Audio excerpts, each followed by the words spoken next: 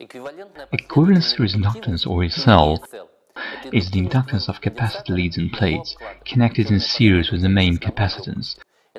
This characteristic determines the resistance of the capacitor when operating higher frequencies, in particular in the case of connecting the capacitor to powerful pulse power sources. For the capacitor to continue to perform its functions, even at higher frequencies, its equivalent series inductance must be less than the same parameter of power leads. The normal value is about 1 microhenry. The value of ESL is determined only by capacitor design. Electrolytic, paper and other similar capacitors, in fact, are two twisted strips of metal foil separated by an insulator. This type of construction has a higher self-inductance and operates more like an inductance than a capacitor at frequencies above a few megahertz. A more appropriate capacitor type of high-frequency uncouplers are monolithic ceramic capacitors having low equivalent series inductance. They represent a multilayered structure of metal films and a ceramic insulator.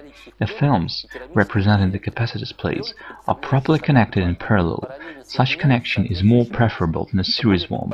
Most manufacturers of capacitors produce a special series of capacitors with low equivalent series inductance to deal with the ESL. For these purposes, capacitors' leads are placed on the longer side. Using this design, we may reduce the structure inductance to a half.